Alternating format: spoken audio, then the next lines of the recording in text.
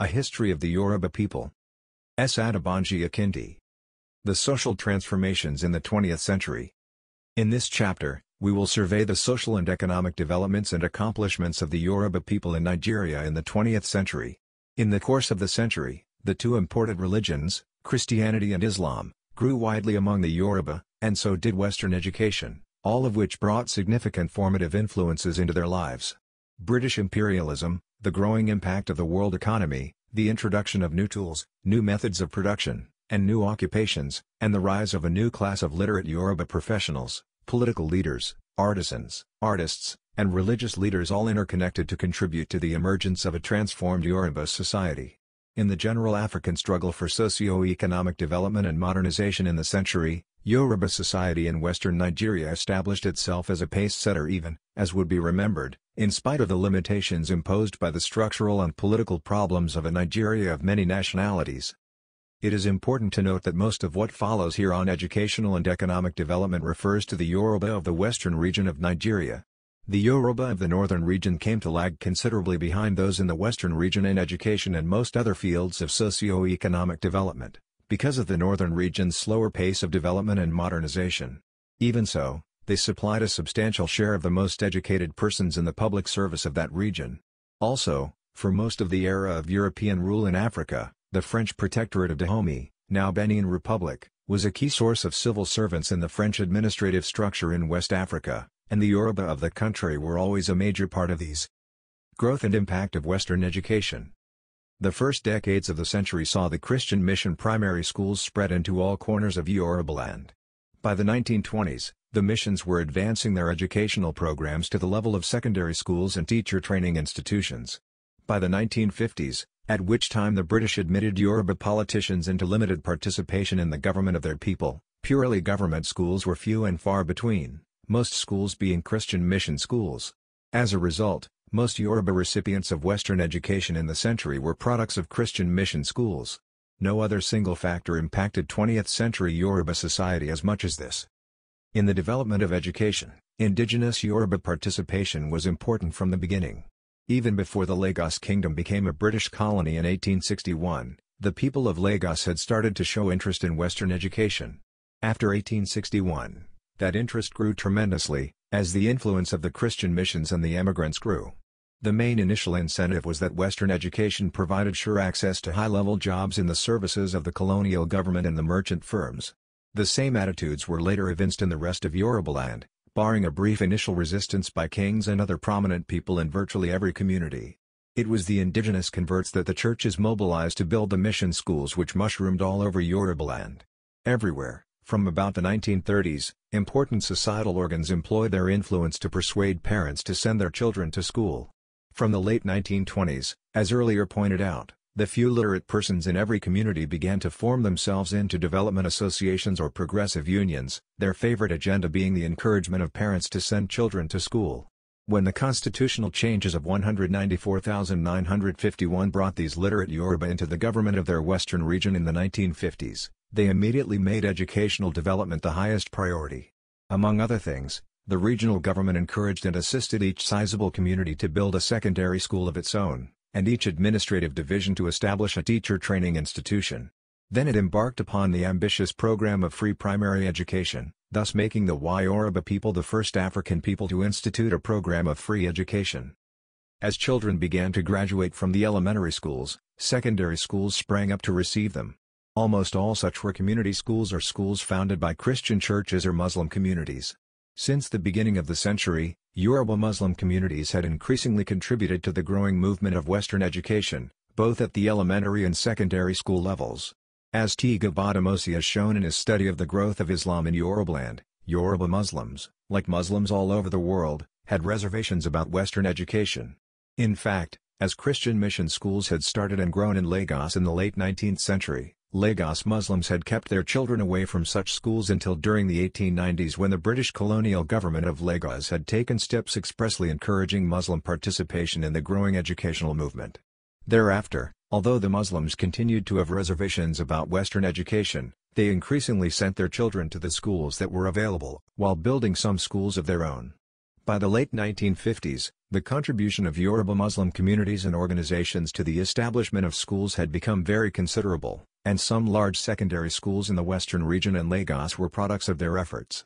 In addition, a whole class of entrepreneurs emerged who invested in the establishment of private secondary schools.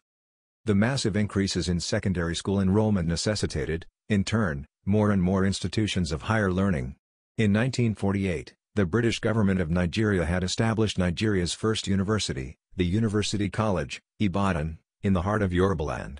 In 1962, 2 years after Nigeria's independence, the government of the western region established a regional university, the University of Ife, Ile-Ife, later, Obafemi Awolowo University. With the constitutional internal restructuring of the Nigerian Federation into smaller component states after independence, newly created Yoruba states founded universities of their own: Ogun State University, Lagos State University, Oyo State University, Akintoye University in Osun State, University of Ado-Ekiti in Ekiti State, Adekunle-Ajasin University in Ondo State, and a number of private universities and polytechnics, all in the 1980s, the 1990s and the first years of the 21st century. In 197,983, too, the Yoruba states expanded free education to the secondary school level. Economic growth. Economically, the Yoruba part of Nigeria experienced tremendous transformation during the 20th century. One of the immediate effects of the cessation of wars in the 1890s was the freeing of the country for a great deal of travel and trade, stimulating general economic growth and progress. Responding to the expansion in the volume and types of export goods, Yoruba farmers began to invest heavily in kola-nut and cocoa plantations early in the 20th century. They also multiplied the production of palm oil and palm kernels. In commerce, there quickly emerged an energetic class of retailers to distribute the imported merchandise.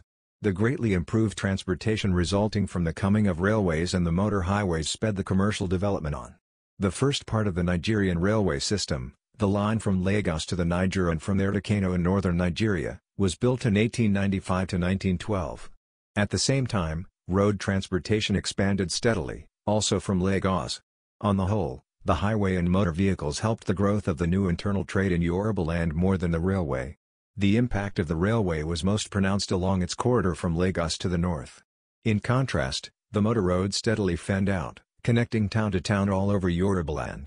By the 1920s, it had started to open up even the far eastern Yoruba areas like Ekiti and Akoko. The usually strong competition among the European firms tended to ensure good profits for the retailers. It also ensured very good prices for the export produce. Meanwhile, long-distance trade between Yorubaland and the other parts of Nigeria, especially northern Nigeria, grew.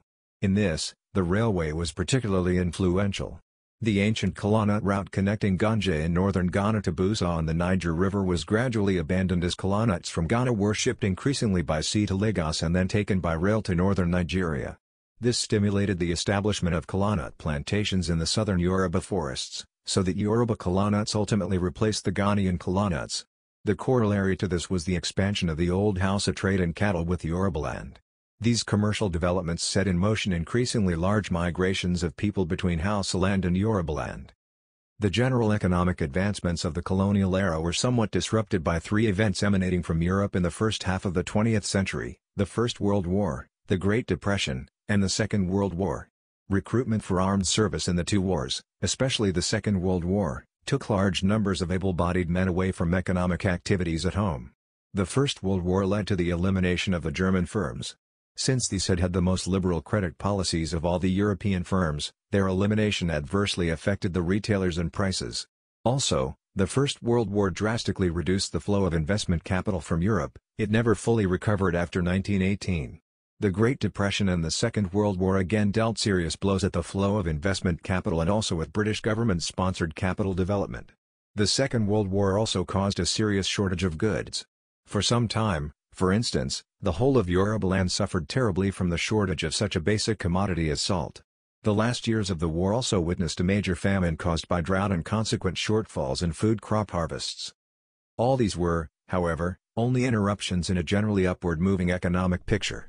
Technological improvements, such as in transportation and communication, were irreversibly improving the economic development capacity of Yorubaland. The end of the Second World War, the relaxation of wartime constraints and controls, a certain new increase in government-sponsored capital investment, the recovery of trade, and the innate virility of the Yoruba people themselves, all combined to produce a post-war economic boom in Yorubaland. In spite of the continuing deductions by the marketing boards, the income from produce soared, bringing an upsurge of wealth to the cash crop farmers and produce buyers, and making a lot of money available for buying goods from retailers. The building of more and more roads, and the government-sponsored supply of insecticides and fungicides, especially to cocoa farmers, helped the boom. More and more forest land was opened up for new cocoa farms. Industrialization began, especially around the port city of Lagos and the inland city of Ibadan. In the immediate hinterland of Lagos Island, at a place called Ikeja, a new industrial city began to grow. Perhaps the two most visible effects of the economic progress of the colonial era were the growth of education and the improvement of housing. The long strides taken in education have been described above. Suffice it to say here, therefore, that much of the wealth made by Yoruba families was expended on the education of their children and in the building of educational institutions. By 1910 the traditional thatched roofs had mostly disappeared in Lagos and largely in Abeokuta, while Ibadan was still a city of thatched roofs. Soon thereafter, Ibadan and other cities began to get the new metal roofs. By the late 1920s, the development was already reaching Ekiti and Akoko in the Far East. The coming of metal roofs represented a major improvement in the quality of housing then. It also induced most who had the money for metal roofs to opt out of the old family compounds and build their own individual houses. This led to the beginning of the breaking up of the old sprawling family compounds into smaller houses. It also started the extension of Yoruba towns beyond their old town walls. From the moment that Yoruba political leaders were admitted into the government of the Western region in 1952, an era of very rapid economic and social development began. In education, as well as in many other areas of development, the Western region became a pace-setter for the Nigerian Federation. Indeed, there was considerable euphoria caused among Yoruba people by the popular claim that, in most development endeavors, the Western region was first in Africa. The Yoruba cocoa farmers led the way. Their export produce became the main provider of funds for the development of the Western region and the biggest foreign exchange earner for Nigeria. As cocoa farming and cocoa trading became the richest sources of personal income, investments poured briskly into expanding cocoa plantations, and cocoa production volume soared. The regional government aided the growth with many support programs: research, the supply of improved cocoa seedlings, subsidized supply of insecticides, establishment of a cocoa marketing board, the promotion of a cocoa cooperative movement, etc. These developments correspondingly stimulated all other areas of the economy. The regional government also invested heavily in encouraging private industries, as well as in government-sponsored industries. Ikeja on the outskirts of Lagos became a place with one of the heaviest concentrations of industry on the African continent. The government-sponsored Western Region Development Corporation, a holding corporation with many industrial, commercial, and service companies, had by the 1960s one of the largest accumulations of capital in Africa. The boom in the Western region continued until the early 1960s. In the mid-1960s, the regional economy began to weaken partly as a result of the slump in the world price of cocoa, but more particularly because of the political crisis in the Western region which disrupted orderly growth for 4 years, 196,266. The Nigerian federal government made the regional situation much worse by taking over the functions of the Regional Cocoa Board. The result of this federal action was a sharp decline in the quality of government attention to the cocoa industry. In the late 1960s, petroleum from the Niger Delta area emerged as Nigeria's principal foreign exchange earner. As cocoa farming lost virtually all governmental support and much of its profitability, farmers abandoned their cocoa plantations, and by the mid-1980s, Nigeria's cocoa export was a small fraction of what it had been in the late 1950s. A small part of the decline was due to the fact that traders began to smuggle cocoa to the neighboring Republic of Benin, where cocoa exports and smuggling earned better prices. The 196,266 crisis, then, more or less effectively pulled the Yoruba down from the high level of socio-economic progress that they had attained in the 1950s. As the 20th century came to a close, the Yoruba West in Nigeria had not returned to the brisk economic growth of the late 1950s, even though the momentum of the 1950s continued somewhat to sustain it in a leading place in Nigeria. The tradition of orderly, focused and disciplined promotion of development by the Yoruba leadership, characteristic of the Western region in the decade 195,262, and disrupted in 196,266, was never revived. The Yoruba achievements in literacy and higher education continued more or less to uphold general modernization in the Yoruba West in Nigeria. but governmental development of economic and social infrastructures, roads, water installations, etc., though showing some increases, slackened noticeably. Businesses and entrepreneurship continued to grow, but even in this, the great promise of the 1950s and the first 2 years of the 1960s largely waned. Perhaps most importantly, the confidence in leadership, in direction and in progress, so strongly evident in the Western region in 195,262, largely disappeared. In summary, the great expectations that Yoruba unity and collective dedication to modernization and socio-economic progress would continue to produce great attainments declined considerably in the decades after 1962. In 1986, the Nigerian federal government deregulated the export trade in cocoa as part of a national movement towards a free market economy. This meant that cocoa producers were freed to sell directly in the world market, unfettered by the government's bureaucratic controls. As a result, cocoa exporters showed renewed interest in the Yoruba West, thus bringing back to Yoruba cocoa farmers a little bit of the income levels of the 1950s. Cocoa farmers resumed care of their abandoned cocoa plantations, and Nigeria's cocoa exports began to rise again as the 20th century came to an end. This infused new funds into the economy of the Yoruba West, and added a little to the widening of economic transformation in the growth of indigenous businesses, the rise of a business and entrepreneurial class, the growth of industry and commerce, and the growing strength of financial institutions and of technology. Changes in family, home, and community. For all African peoples, the 20th century was an era of great cultural transformations. For a people with such a rich cultural heritage as the Yoruba, it is impossible to do more in a book of this nature than give a very brief outline of the massive cultural transformations of the century. The dissolution of the Agbo-Ile or lineage compound was, without doubt, one of the greatest and most profound transformations of Yoruba society in the 20th century. The process of the dissolution has not yet, as at this writing, received any focused study. However, it is fairly well known from family traditions, court records, and published accounts in various media, that the process was rocky in many places. Emotional attachment to the ancestral compound usually resulted in the circumstance that persons with financial resources for building new homes often sought to take a piece of the old compound, tear it down and build the new house in its place. Not infrequently, this produced conflicts of claims and disputes and feuds among lineage members. By about the last quarter of the century, the dissolution was virtually complete for most compounds, and the volume of fratricidal strife petered out. The fact that the dissolution was effected, in most cases, piece by piece over a long time and without any coordination, resulted in considerable deterioration of the physical structure of the old Yoruba cities and towns. Houses built in disorder on the sites of once beautiful compounds, large quarters impossible to provide with paved roads, serious problems of hygiene arising from lack of sewage and trash disposal arrangements. By the last decades of the century, persons desiring to build new houses tended mostly to go beyond the old town walls to land that used to be farmland. As a result, by, say, the year 2000, every sizable Yoruba town had two segments: the old town within the old town walls, and then the new town beyond them. The latter, being usually a place of land layouts and building plans approved by the local governments, was normally much more orderly and attractive than the former. The effects of the dissolution of the Agbo-Ile on lineages and on society in general were quite complex. A dispersal of most of each Agbo-Ile's lineage followed. However, a core of the lineage members of each Agbo-Ile continued to inhabit its old site in their new types of houses, thus constituting a strong pull on dispersed members. Even in the growing new town beyond the town walls, the members of each lineage tended also to build homes close together, since each lineage gave land to its members on land that had used to be its farmland, although it also usually sold plots to non-members.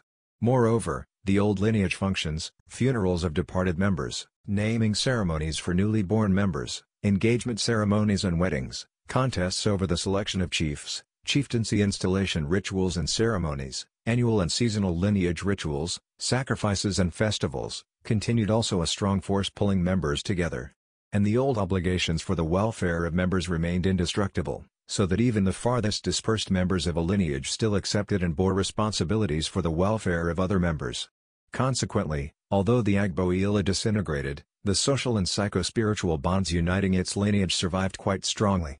At the end of the 20th century, the lineage factor continued to be a very major factor in Yoruba society. It is important to note, in conclusion, that all that has been said here about the Agbo-Ile and lineage is applicable to Yoruba people, not only in Nigeria, but also in Benin and Togo republics. Religious transformation.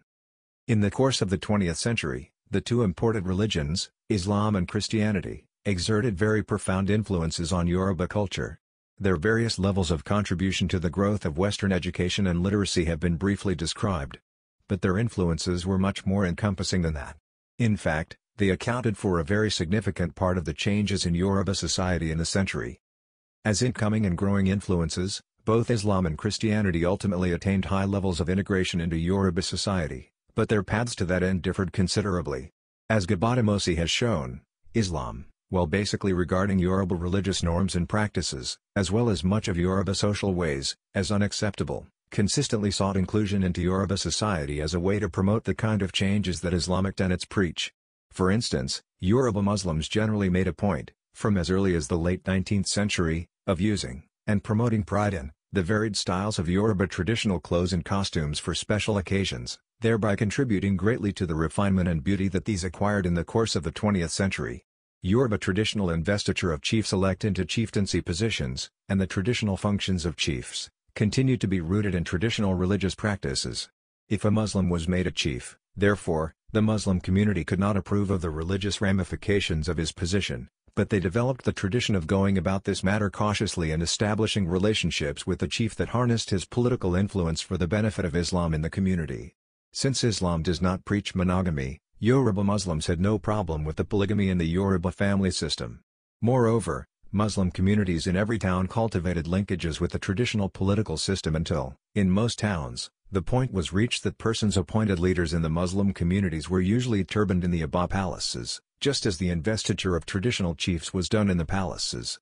Unlike Muslim communities in many parts of the world, Yoruba Muslim communities, in deference to the very significant influence that women had traditionally exercised in Yoruba society, accepted them fully into participation in prayers in mosques, as well as into leadership positions. There were, of course, always some Muslims who rejected these tendencies in Yoruba Islam and preached fervently against them as unacceptable compromises.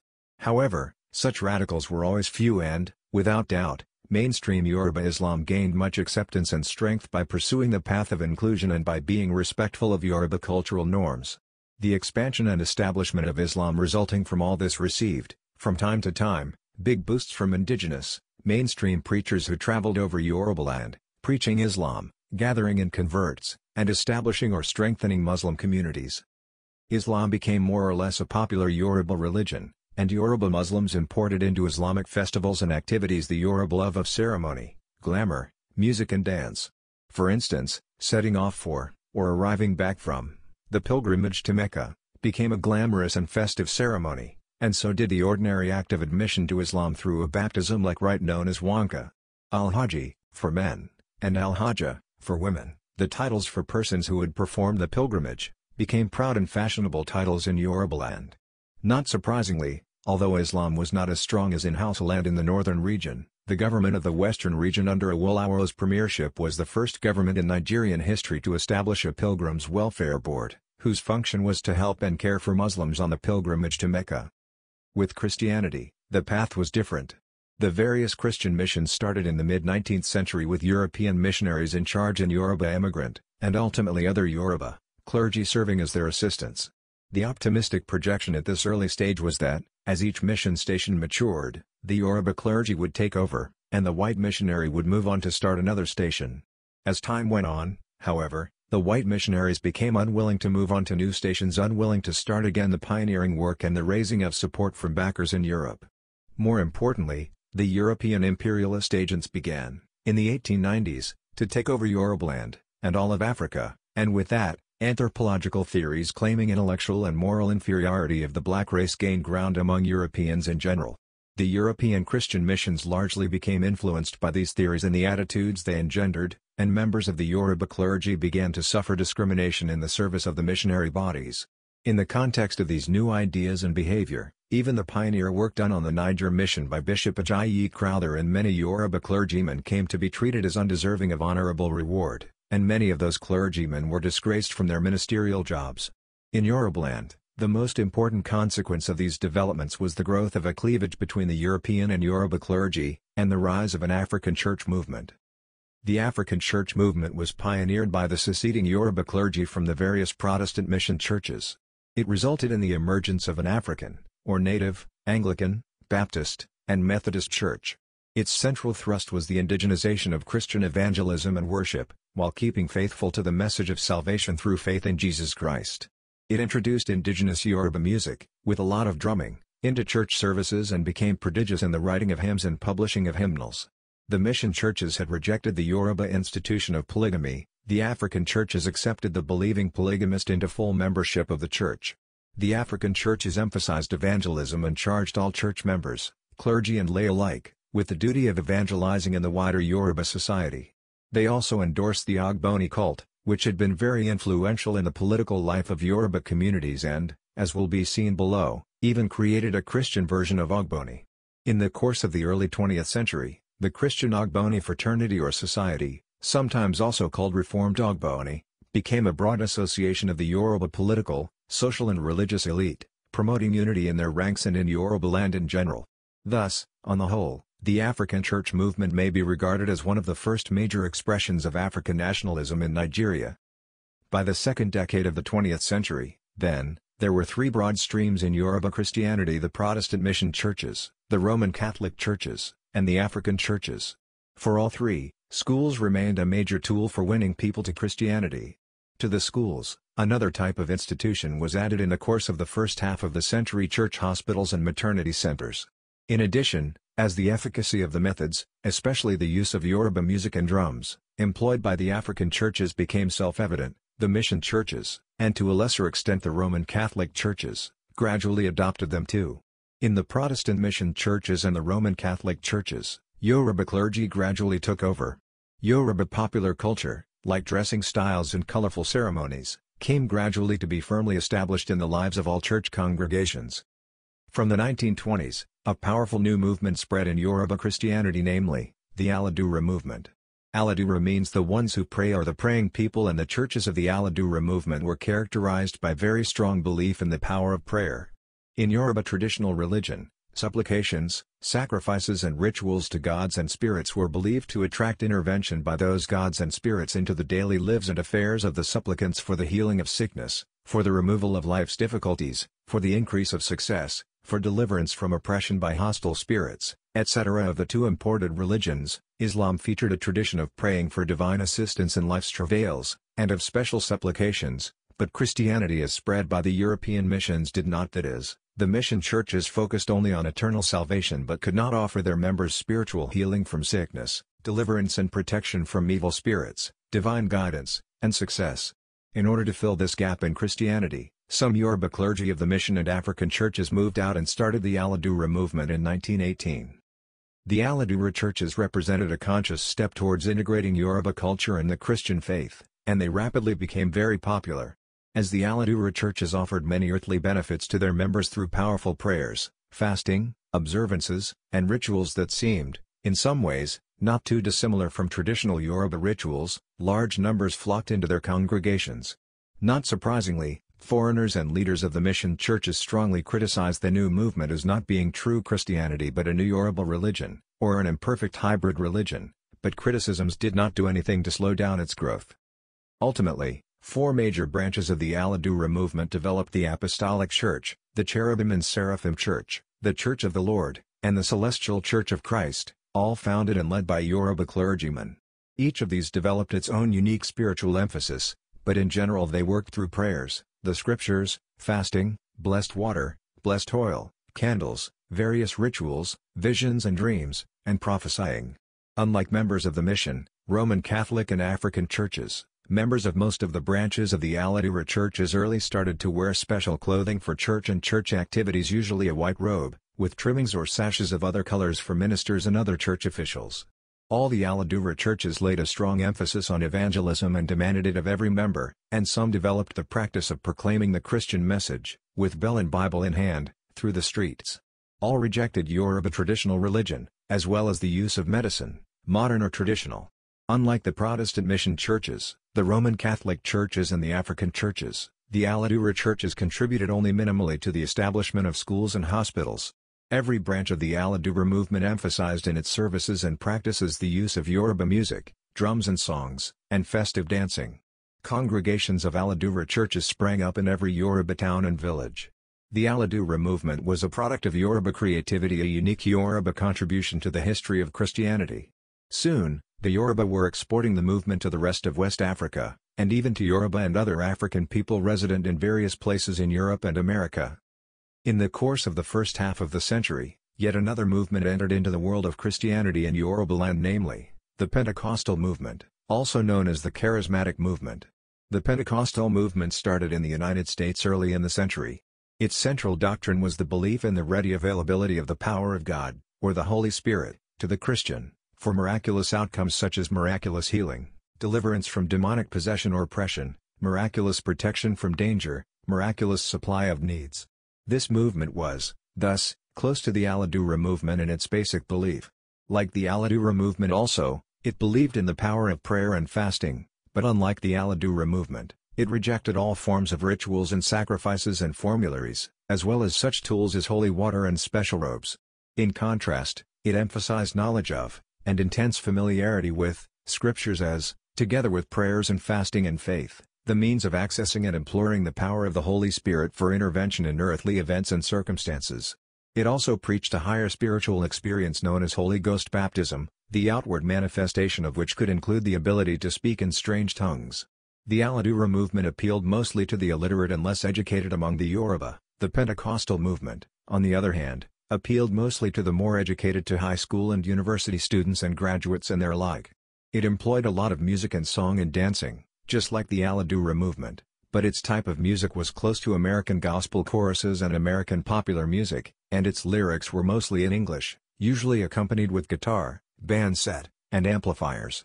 The Pentecostal movement produced a very great number of songs and choruses in English and Yoruba, and it also borrowed richly from Pentecostal songs and choruses composed in the languages of other southern Nigerian peoples, among whom Pentecostalism was also very strong. Its clergy, dressed simply in Western business suits, were the most fiery gospel preachers in 20th-century Yoruba Christianity.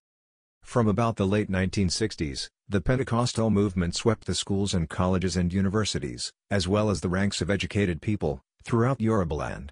The earliest groups in this movement were from America, notably the Assemblies of God, and Foursquare Gospel Church, but by the 1970s, more American groups had come, and indigenous groups, founded and led by highly educated Yoruba persons, some of them university professors who gave up their academic careers for the Christian ministry, were springing up. By the 1990s, some of these homegrown groups, like the Redeemed Christian Church of God founded by Josiah Akintoye, Deeper Life Bible Fellowship founded by William Fuller Kumuyi, Winners Chapel by David Oyedepo, etc., counted their members in the millions and boasted some of the largest Christian congregations and church buildings in the world. Some of the Yoruba Pentecostal churches and members developed global visions to a commitment to a reverse missions program aimed at taking the gospel message to Europe and America in order to revive Christianity there. By the last years of the century, there are usually large congregations, made up of persons of all races, and founded and led by Yoruba clergy, were to be found all over Western and Eastern Europe, North America, and many countries of Africa and Asia. In the first years of the 21st century, perhaps one of the most famous of these Yoruba missionaries abroad is Pastor Sunday Adebanji, whose Christian mission is based in the city of Kiev in the Ukraine. Nurtured in the Pentecostal tradition in Nigeria, Adebanji arrived in 1986 as a young college student in Belarus, then part of Communist Soviet Union, and started a small underground Pentecostal church in action that was to cause him repeated troubles with the police. In the early 1990s, Adebanji moved to Ukraine a few years after it broke away from the Soviet Union and founded his church, which quickly attracted many influential Ukrainians. By the year 2007, the Congregation of the Embassy of the Blessed Kingdom of God, more commonly known as God's Embassy, in Kiev numbered more than 25,000 members, virtually all of them Ukrainians. By that date also, his church had spread to most countries of Europe and become, according to one writer on the subject, Europe's largest church with an estimated 2 million members in more than 600 congregations, located in more than 20 countries, most of them in Europe, and some as far afield as India and the United States of America. As a result of these developments in Islam and Christianity among the Yoruba, most Yoruba were professed Muslims or Christians by the end, or even as early as the middle, of the 20th century, and only a small and dwindling minority continued to adhere explicitly to the traditional religion and ways of worship. Consequently, resources and talent moved away from the old shrines, and many shrines became poor or even dilapidated or even perished. However, all this did not mean that the influence of the traditional beliefs and spiritual practices disappeared. On the contrary, the influence of the traditional religion and some of its institutions remained quite strong. Yoruba monarchical and chieftaincy systems remained more or less firmly based on their ancient religious and spiritual roots. The influence of the Babalawo and Adahunts remained, and so did their traditional services, in divination and the provision of spiritual protection, success and power through charms, sacrifices and formularies. And in every Yoruba community, certain seasonal and annual rituals and festivals, for many centuries pillars of the political and social system, continued to rally the citizens, including even the Islamized or Christianized, and the lineages that had traditionally held the priesthoods for them continued to do so, in spite of losses of their members to the new religions. One incident in Ado-Ekiti in the 1940s illustrates these trends very poignantly. Once every new yam season from an unknown antiquity, the Oitado festival of the deity known as Ile-Ife had rallied the citizens of Ado-Ekiti in large festive gatherings at the U.S. Palace and in the streets, as well as in the cooking and sharing of the most cherished foods. Sometime in the 1940s, the young man who was the then high priest for the festival became converted to Christianity by the Roman Catholics, and his new Christian friends then spirited him out of Ado-Ekiti and into hiding. For 2 years, although the lower priests of Oitado kept the festival going, the absence of the high priest was like a torment to the whole town, even though most Ado-Ekiti people were by then professed Muslims or Christians. When the festival approached in the 3rd year, the young high priest told his hosts at his place of hiding that he just had to return home and to his priesthood, because he knew that he was hurting his community far too much. And his return made the Oitado festival of that year one of the largest and loudest in the modern history of Ado-Ekiti. In short, some festivals, some observances, were too integral to the essence of community in every Yoruba town or village to be given up yet in the 20th century, no matter how Islamized or Christianized the Yoruba people had become. And some lineages, traditionally priests and leaders in community festivals and observances, continued doggedly to serve their communities in their ancient roles. In most Yoruba communities, there developed the tendency to relate to and handle traditional community festivals in ways that downplayed their religious and spiritual connotations while emphasizing and promoting their purely social and community rallying importance, and this tended to guarantee the survival and continuance of many a traditional community festival in all parts of Yoruba land. Side by side with the above picture, however, the influence of both Islam and Christianity continues to deepen significantly among the Yoruba at the turn of the century. Generally better educated than the generation of their parents, the younger generation of Yoruba people tend to adhere more to the fundamentals of their Islamic or Christian faith, thereby distancing themselves from the spiritual ramifications of their indigenous culture. Many, especially the Pentecostal Christians, also known as born-again Christians, now commonly drop or modify family names that are perceived by them to honor traditional Yoruba deities or idols. While planning for the funerals of departed parents or grandparents, families tend to be split on account of religious differences, with the younger and more ardent Muslims or Christians refusing to approve of traditional funeral practices that they regard as pagan. More and more Yoruba kings who are of Islamic or Christian faith are daring to move away from the traditional spiritual roots of Yoruba monarchy and boldly inculcating their own religion into the spiritual life of their palaces. Spiritually, as in many other respects, the Yoruba society of the beginning of the 21st century is a very dynamic society. Changes in occupations. Increasingly throughout the 20th century, the growing changes in the economy and in the way of life produced great changes in occupations. Peasant farming with the traditional tools, mostly hoes and machetes or cutlasses, continued even till the end of the 20th century to be the way of life of most Yoruba people employed in the traditional economy. However, education had drawn most of the younger generation away from the land, resulting in much loss of talent to farming, and increasing dependence on food from other parts of Nigeria or imported from abroad. From early in the century, plantation farming, in cocoa and kola nuts and, to a lesser extent, in palm trees and rubber, gradually increased, mostly in the forest areas of Yoruba land. The establishment of the plantations was accomplished mostly with the traditional hoes and machetes, but plantation owners gradually became familiar with the use of new tools like pesticides and some crop dryers and crop processing machinery. The old occupation of palm oil and palm kernel production continued to enjoy a boost, to produce for home consumption and for export, and it slowly incorporated new processing equipment, such as mechanical oil presses and kernel crackers. The old cloth industry, yarn spinning on spindles, dyeing, weaving, and sewing, went through many changes. With the introduction of factory-produced cotton yarn, silk yarn and synthetic yarn, traditional spinning on spindles gradually declined. Cloth weaving and dyeing became very creative, resulting in large varieties of colorful fabrics called aso-afi, cloth woven on traditional looms, and the introduction of new, factory-produced, colors into traditional fabrics. Production of the type of Yoruba cloth called tie and dye, adir, became a popular occupation and, indeed, spread to many parts of the world.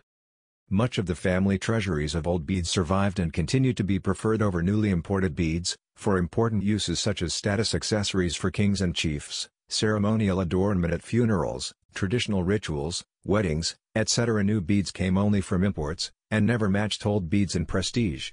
As far as is known, the old occupation of bead production disappeared.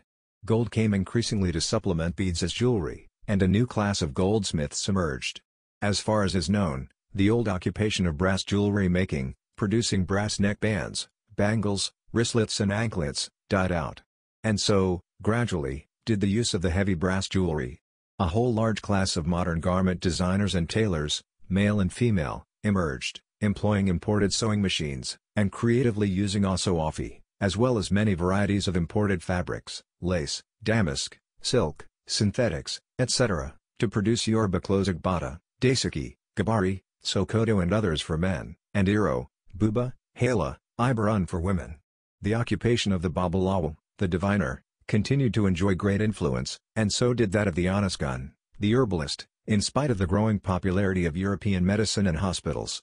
In fact, in the course of the century, many pharmacopoeias and other books on Yoruba traditional medicine were published, and some effort was made to standardize the preparation of Yoruba herbal medications and to streamline their prescription and administration.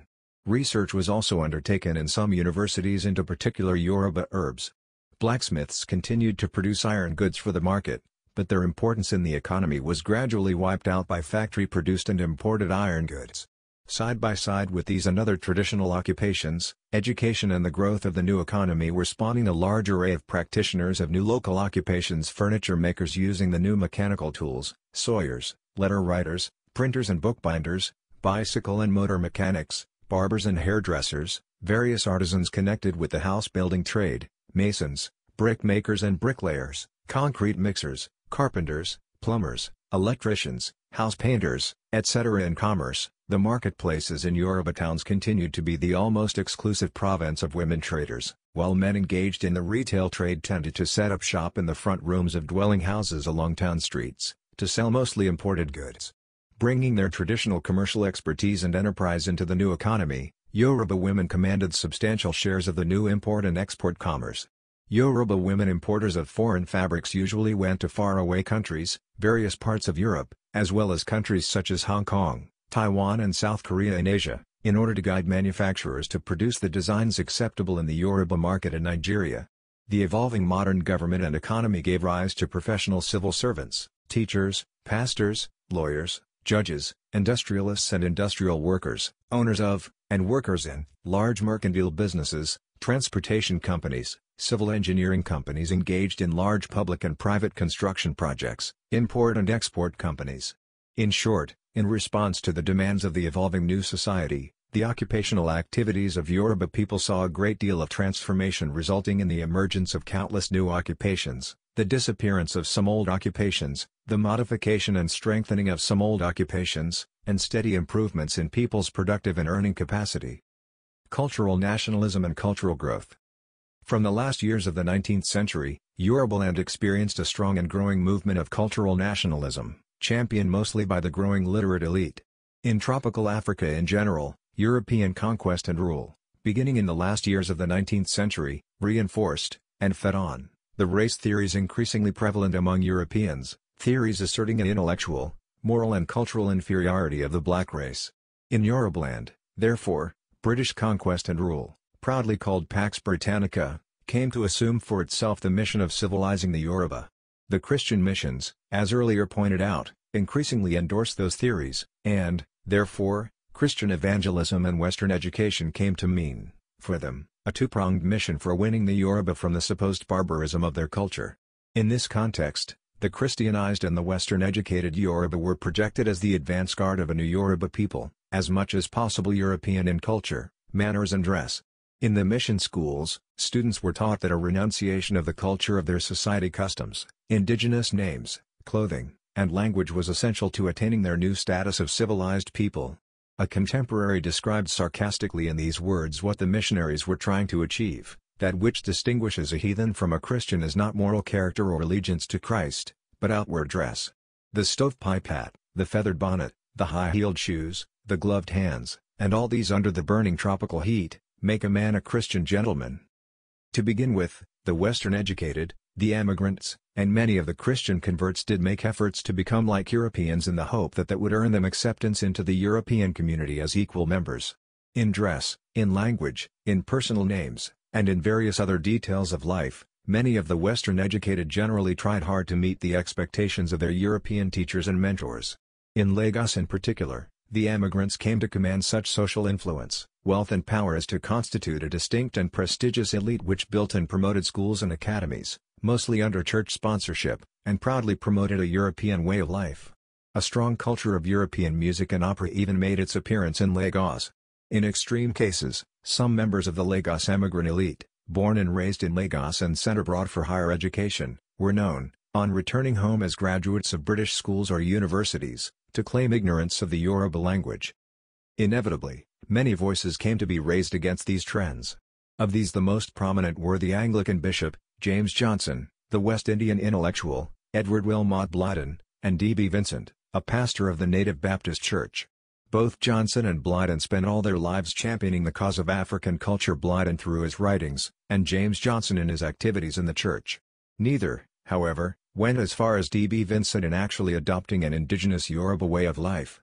In 1894, D.B. Vincent changed his name to Mojola Agbibi. Thereafter, he toured Britain and America giving lectures on African culture, and he made a lifelong decision to wear Yoruba clothes. Not even the winter cold in Britain or America was strong enough to make him put off his Yoruba agbada. Ultimately, a very powerful movement of cultural nationalism emerged among the emigrants, the Western educated, and the Christian converts. Those who had avidly adopted European ways had gradually become disappointed about the outcome. Not only were they not being accepted by Europeans as equals, they were, in fact, increasingly ridiculed by Europeans as caricatures of Europeans and as inferior to the authentic native African. Those who were merchants found their businesses seriously threatened, or even destroyed, by the monopolistic practices of the European merchant companies, assisted by the policies of the colonial government. Those who worked in the civil service of the British administration of Lagos were discriminated against in every aspect of the service and treated as inferior. For all these people, therefore, there was no other option than to return to their own native civilization. As EAI&L has shown, the consequent Yoruba attacks on European cultural imperialism came from various sources at the same time.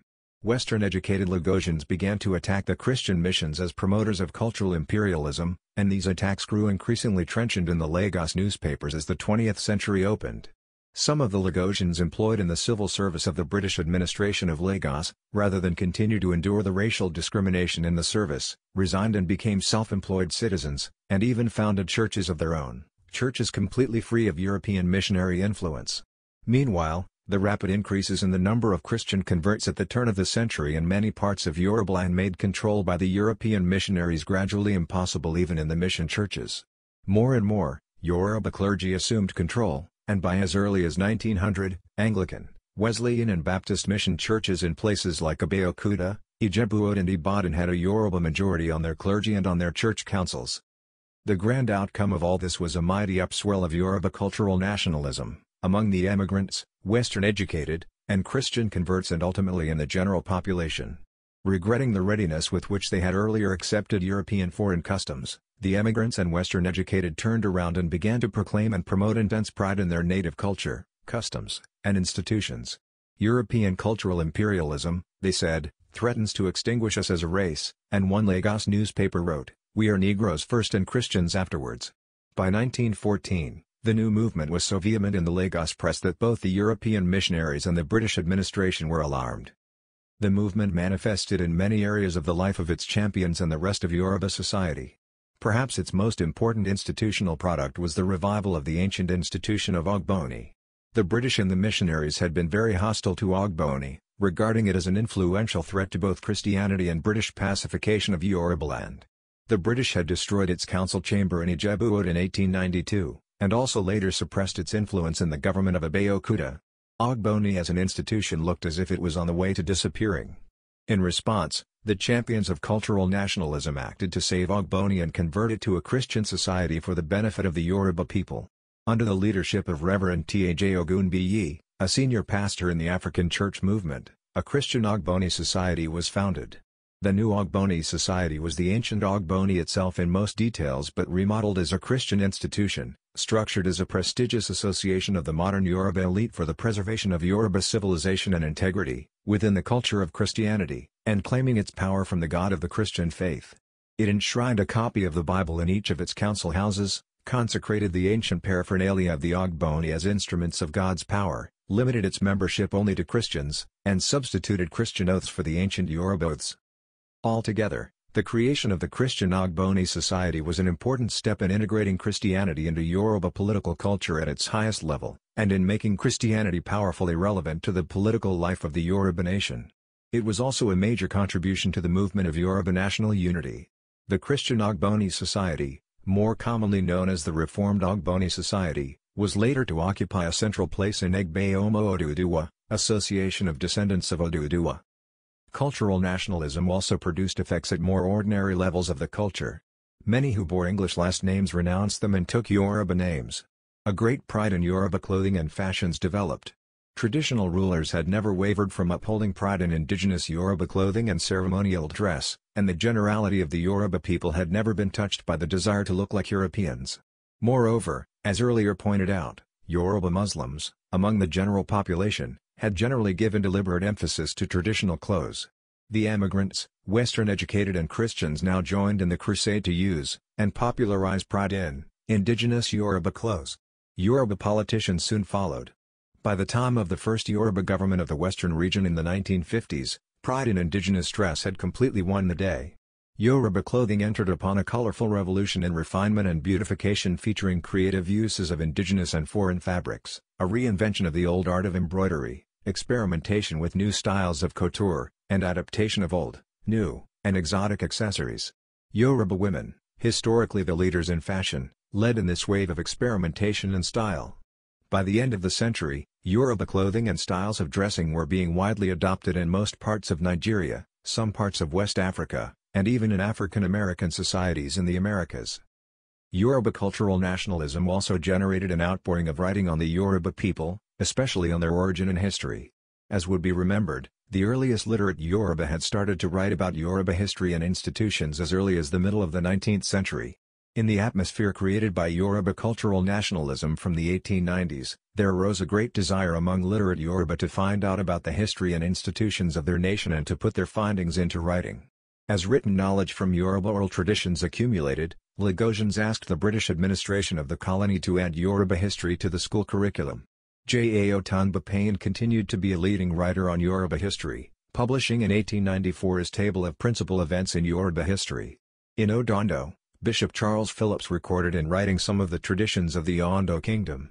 Other significant publications of the time included historical notes on the Yoruba country and its tribes by J. O. George, and a series of articles published in the newspaper, The Weekly Record, in June and July 1901 under the title A Short History of the Ijeshas and Other Hinterland Tribes by H. Achindalu. Meanwhile, the most comprehensive of the books on Yoruba history of the time was being compiled by the Reverend Samuel Johnson from oral traditions collected by him in various places in Yorubaland. Titled The History of the Yorubas, this book was completed in 1897, but was not published until 1921. Following the publication of Johnson's book, the 20th century developed into a great century of Yoruba historical studies. In practically all parts of Yorubaland during the first half of the century, literate people wrote the histories of their kingdoms or communities, using the information from the oral traditions.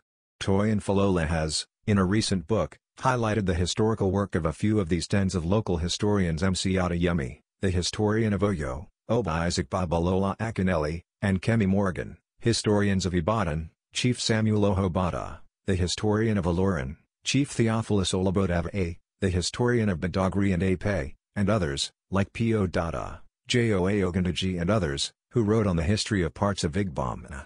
Of the many others who are not examined in Falola's book, among the best known are Reverend Father Anthony Oguntoye, the historian of Adu Ekiti, Chief Mb Ashara, the historian of Owo, J.D. Abiola, the historian of Ilesa, and Chief Isolof Abunmi, the historian of Ife. Many of these local historians wrote in English, but many others wrote in the Yoruba language. From the 1950s, the study of Yoruba history advanced to another level, with many studies and books by academic historians, most of whom were Yoruba, from various universities.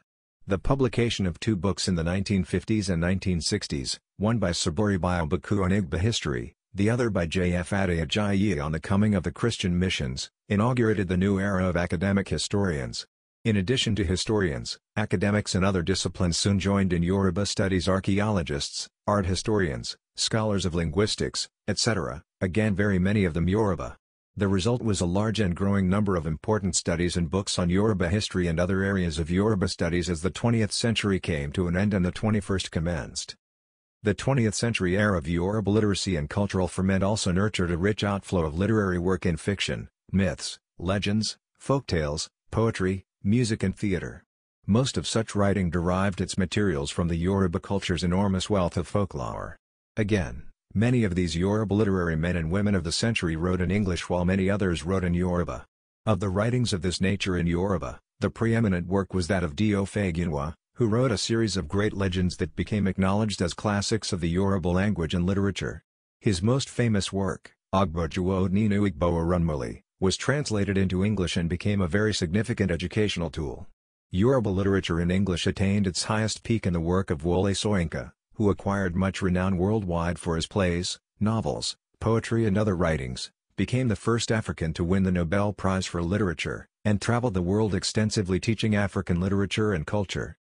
The Yoruba tradition of the itinerant entertainer, Olaranjo, blossomed during the 20th century into a rich indigenous traveling theater movement which borrowed creatively from European drama traditions, employed modern technology, like motorized transport, modern lighting, costumery, and even cinema technology, and nurtured many traveling theater groups producing operatic works for popular entertainment. The movement started from Yoruba church music and opera, and its earliest practitioners were former school teachers and church organists who had produced music and opera in their churches and Christian schools. The mission churches had started in the 19th century by prohibiting the use of Yoruba indigenous music in church services, because such music was regarded as carrying pagan connotations. One of the effects of Yoruba cultural nationalism in the churches in general was the increasingly assertive use of Yoruba music and dancing in services and other church activities by the beginning of the 20th century. Among Yoruba clergy and teachers, there rose many, like Mojola Agbibai, A.K. Ajisof, Io Kuti, who became very active in adapting or creating Yoruba songs for church organs and other Western musical instruments. Since these composers worked basically with the church organ, many of their compositions tended to have a syncretic character, that is, Yoruba songs with typically European tones, a type of production which became known as native airs. These early native air operas produced in churches and schools came to serve as the modern route for the growth of the new Yoruba opera. Some of the men who led in the production of the church native air operas went out of the Christian church and school system, and began to create works in the Yoruba language, works that were based on purely traditional models, especially the model of the Olaranjo entertainment groups, and derived their plots, themes, songs, music and musical instruments, cultural character, dance systems, etc., from the enormous wealth of Yoruba culture, folklore, traditions, religion, philosophy, festivals and rituals. Of the opera groups that thus arose, the most famous of the earliest ones were Hubert Agunde Theatre, Tola Ogunmola Theatre, and Duro Ladipo Theatre. The traveling theatre was a very important and unique part of the outstanding Yoruba contributions, in music, dance and various types of entertainment, to the popular culture of modern Nigeria and Africa in the 20th century. In the course of the second half of the 20th century, the Yoruba people also began to produce many notable playwrights whose works belonged to Western drama and theatre traditions. This important cultural development had its roots in the emerging universities in Nigeria as well as universities abroad. Like the people of the traveling opera groups, these playwrights derived their plots in general from Yoruba history, folklore, and traditions. Unlike the traveling opera groups, however, they wrote in the English language. By the last years of the century, there were many of these playwrights, the most notable ones being Wole Soyinka, Ola Rotimi, Wole Ogunyemi, and Femi Asofizin. Wole Soyinka was the leader in this cultural development, and became recognized worldwide as one of the greatest playwrights in the English language in the 20th century. As the 20th century drew to a close, a modern cinema or movie industry emerged among the Yoruba. As early as the 1970s, some of the traveling theater groups had started to improve the distribution of their productions by recording them on film, with which they then traveled the country, a development in which the Agunde Theatre served as pioneer.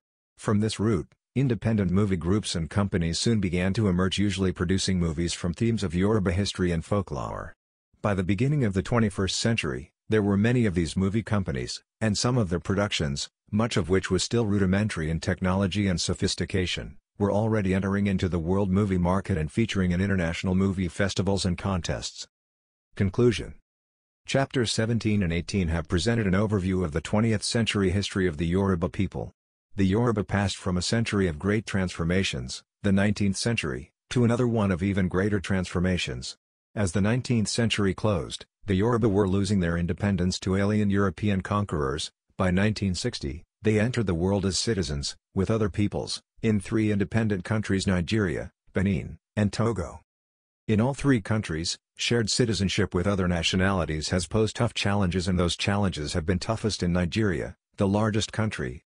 While the economic advantages of living in the large country of Nigeria might seem obvious, for instance, that country's multi-ethnic state experiment has produced, since independence, serious disruptive difficulties and troubles: interethnic conflicts, conflicting ethnic ambitions and expectations, rigged and violently disputed elections, violent overthrows of governments, much publicized corruption in public life, a full-scale civil war, and unambiguous signs of disintegration of ethical and cultural values. All these have generally interfered with, slowed down, and distorted, efforts at socio-economic development and progress. For instance, the economic situation in Nigeria, disrupted by frequently recurring political troubles and by other problems, has set in motion a large exodus of Yoruba-educated men and women to all parts of the world, resulting in a substantial and growing modern Yoruba diaspora in many countries. This has robbed the homeland of much of the expected return on the massive Yoruba investment in education since the late 19th century. Moreover, significant sections of the contemporary Yoruba social, religious, political and intellectual leadership see the disruptions of 196,266 in the western region of Nigeria, as well as the escalation of public corruption, electoral fraud, and political violence and assassinations, among a substantial part of the Yoruba political elite in the years of the Obasanjo 8-year presidency, as signs of the impact of Nigeria on Yoruba people, and symptoms of the Yoruba share of the degeneration of people's traditional and ethical values in Nigeria. Yoruba achievements of the century in social and economic development, in education, in businesses and the professions, in scholarship, in the literary and entertainment arts, etc. acquire surprising stature when viewed against this dismal political backdrop. The conclusion at the present point in the history of the Yoruba people can only be that the full measure of what the evolution of the multi-ethnic, multi-nation country holds in store for the Yoruba people in the modern world, and the fullness of Yoruba responses thereto, remain to be seen.